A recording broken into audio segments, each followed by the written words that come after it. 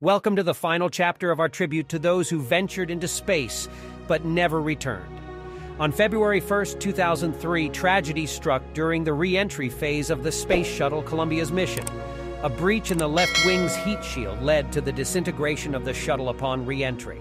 The 7 crew members, including Colonel Ilan Ramon, the first Israeli astronaut, were lost in this devastating accident. The catastrophe resulted in further safety enhancements and the eventual retirement of the Space Shuttle program. In our final tribute, we remember the crew of Soyuz 11, who became the first humans to die in space.